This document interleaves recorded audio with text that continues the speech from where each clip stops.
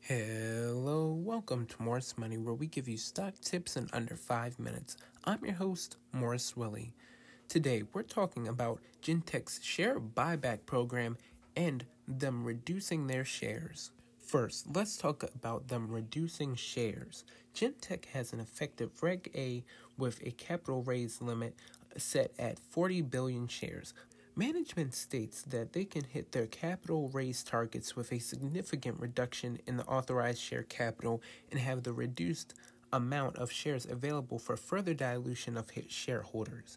Effective today, the authorized share capital is now listed as 33 billion shares, signaling an end to significant further dilution as management lays out a plan to further reduce the authorized share capital in December 2021 and begins work on a share buyback initiative. Reducing shares is always a great sign, especially with OTC companies.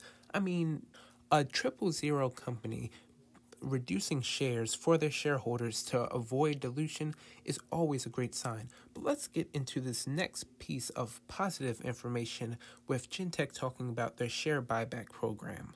The company will also begin a share buyback initiative, with the board initially authorizing the repurchase of a minimum of 1 billion shares of the company's common stock to be reviewed at the end of December 2021 based on results.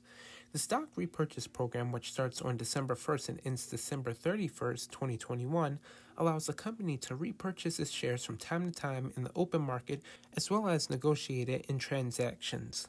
So if you're keeping track, the company's already reduced their shares from 40 billion to 33 billion.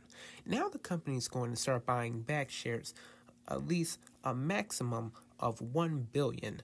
So hopefully by 2022, we could be at 32 billion shares, wiping out 8 billion available shares, giving you more value as a shareholder. David Lovett, the CEO of GenTech, commented that we have an incredible growth year, and that is fueled exclusively by the Reg A that we have had in effect since June 2021. We have had zero reliance on toxic funders and have reduced the debt on our balance sheet by well over $2 million in 2021.